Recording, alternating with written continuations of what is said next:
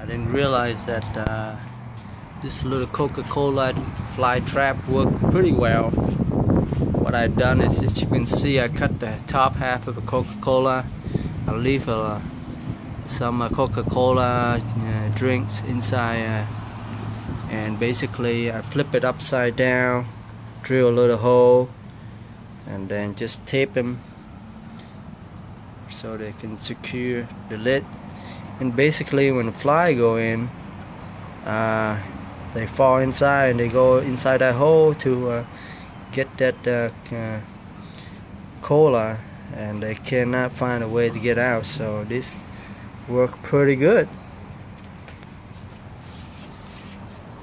And I have a bunch of them currently swimming on that liquid right now, and lots of them are trying to get out.